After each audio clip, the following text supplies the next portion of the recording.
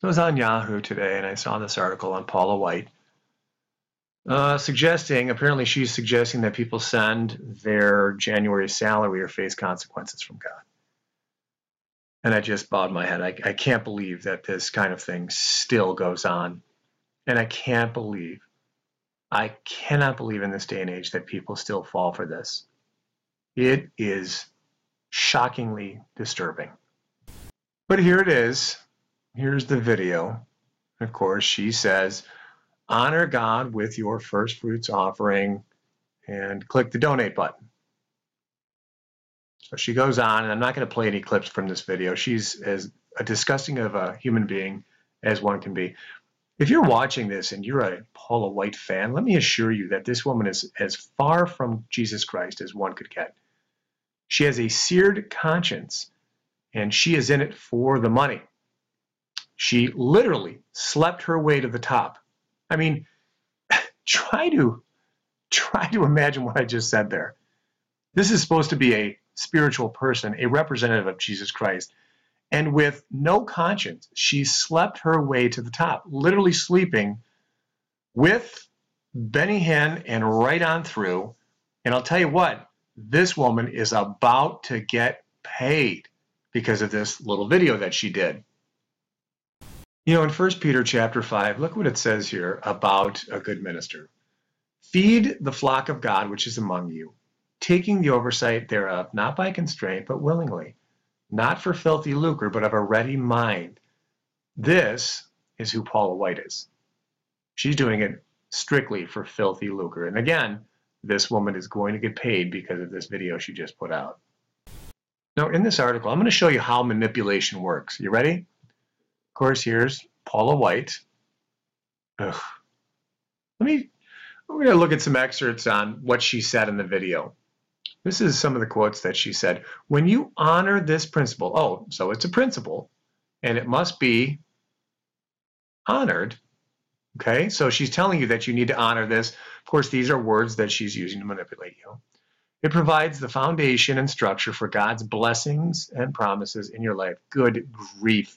I've been listening to this garbage for 30 years, over 30 years, and it's astonishing that it still works on people. But watch now how she turns this almost into an infomercial. Look what she says here. You can almost read it like this. It unlocks deep dimensions. This is like a movie theater, what do you call it, a trailer. In a world where you donate to Paula White, you can unlock deep dimensions. See how silly that is? But these are power words and phrases that she uses. That if you just apply what I'm telling you to do, just send me your money, these spiritual truths will literally transform your life. Who doesn't want their life transformed, right? Of course, this applies to you and I. Here she even tells you, apply this. Everything comes, here's another saying, divine alignment. Good grief. Power words.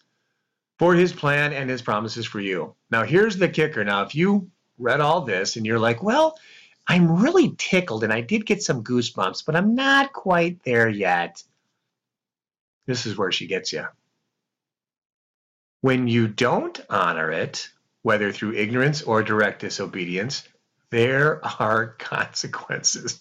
So if she doesn't get you with the tickles, she'll get you with the threats. See how she's got all bases covered?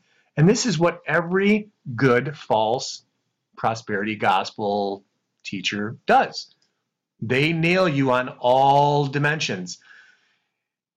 In many other cases, not necessarily in this one, they'll get you on your sicknesses. They'll play to your sicknesses that if you just send him money, of course, God's going to heal all your sicknesses. Or he's going to get you that love, that new boyfriend, that new girlfriend, or, the romance department, or it's going to be occupational. This is what they do. This one is particularly because she thought of something new, the first fruit. She's going to apply the first fruits to you. And so why not do it, not to your first paycheck, but let's just do it to the whole month of January, right? How about that, huh? Brilliant, Paula, you harlot. I'll scooch this over. Of course, we want to look, how does this apply in actual scripture? 1 Timothy chapter 4, look what it says. We know Paul is actually prophesied about, and here it is.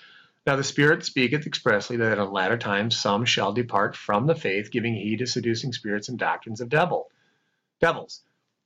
Doctrines, seducing spirits, these are anything that take you away from the truth of Christ. Speaking lies in hypocrisy, having their conscience seared. See, this is Paula right here. This is Benny Hinn. This is Joyce Meyer. This is Joel Osteen. All those prosperity gospels who could care less about the truth of Jesus Christ. This is who they are. Their conscience is seared. This is how a person like Paula White can have a full-blown public affair with Benny Hinn and not give a darn that anybody knows about it. They roll through these firestorms quite easily. Why? Because they don't have a conscience. They're walking devils. Let's wrap it up here. Do not send this woman your money.